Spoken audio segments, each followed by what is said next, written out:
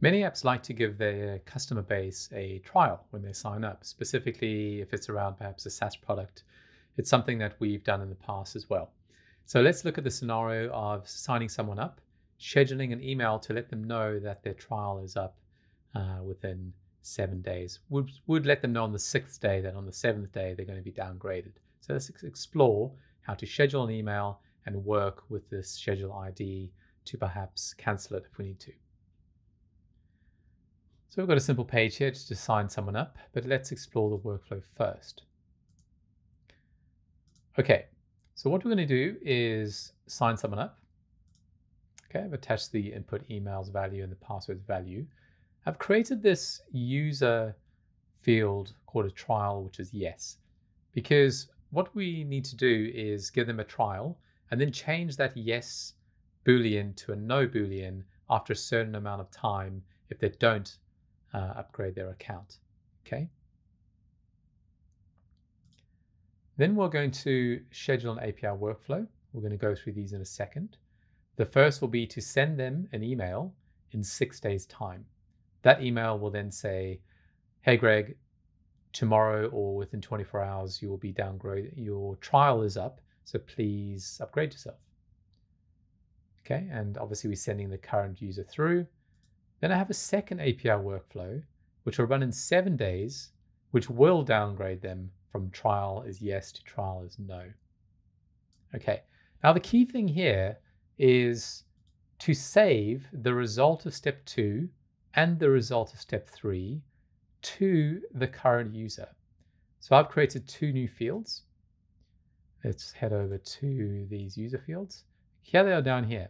Trial email ID, which is just a text, and trial plan ID, which is just text. And we're going to save the ID of the scheduled flow because there's no good just being able to schedule something without being able to cancel it, right? So sign the user up, schedule an email, send through the user data, schedule another workflow, API workflow called downgrade, and then save the result of step 2 to trial email ID. And then the result of step 3 to the trial plan ID, which is, this is the plan related API workflow.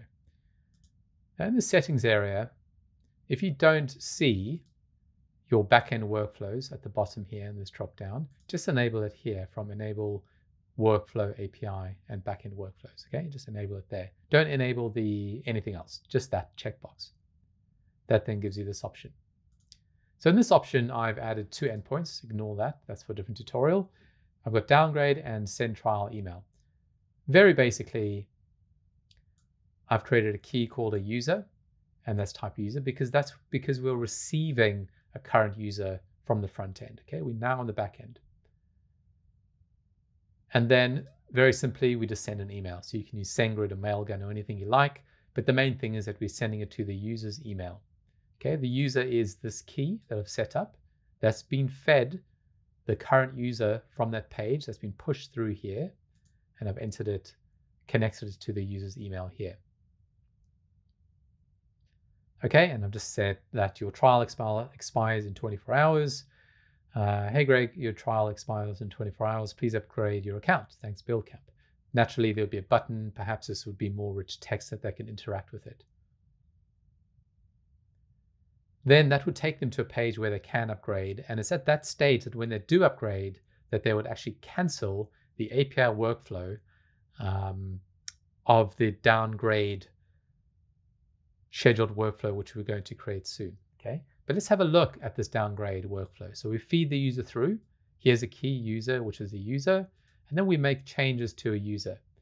Okay, thing to change would be trial equals no. So when they sign up, trial equals yes, all the features are enabled, but then after a certain amount of time, which will be 7 days, this endpoint will run because it'll be a scheduled endpoint.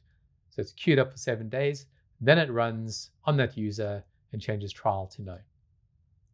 It could be canceled though. If they do upgrade in time, then you can obviously run a workflow to cancel that ID, which is why we save it to the user. Okay, this isn't gelling for you quite so clearly. Let's go ahead and run this. I'm going to sign up as a random person. There he is there, Caleb. Let's sign up. Okay, so that's run. How do I know it's run? Because in the data area, I have a new user. Here they are here. That's Caleb. Let's inspect this information. So I have trial is yes. I have the email ID is 209 and the trial plan ID is 210. Now, where do these live, these scheduled workflows? How do I know what this even is? Well, first of all, I made sure that I labeled these inputs correctly. Sorry, these fields. But if I go to the log section, I head over to the schedule and I click show. Here you'll see that on May the 11th at 3:27 p.m., here's the ID 209. This API is going to run on this user, okay? Caleb Wood at example.com. So I can actually click here and this will take me back to that API event. Here it is here. So this is going to run on that particular date. And then on May the 12th, 210 ID for Caleb Wood is going to run. This is the event. So on the 12th, the user is going to be downgraded to trial equals no. So that's why these IDs are super important, because it enables us to cancel certain scheduled workflows from running. So all we need to do is point to Caleb, the user, in one of our workflows and run the workflow that says cancel scheduled workflow.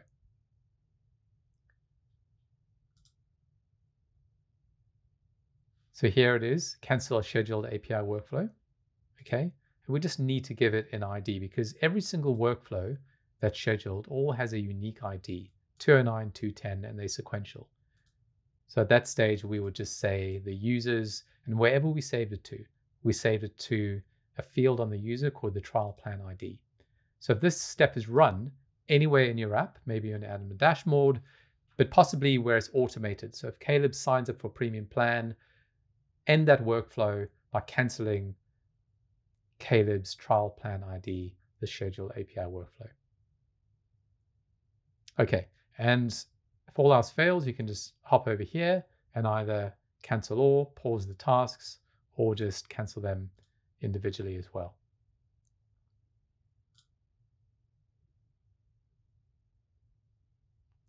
So scheduling API workflows and canceling these workflows is something that we at Buildcamp run all the time. We have thousands and thousands of these things running in the background, performing all sorts of tasks for us, creating notifications, sending automated emails, changing data, depending on how a user interacts with our app. So become comfortable with it because it will really enable you to create a super rich experience for your user.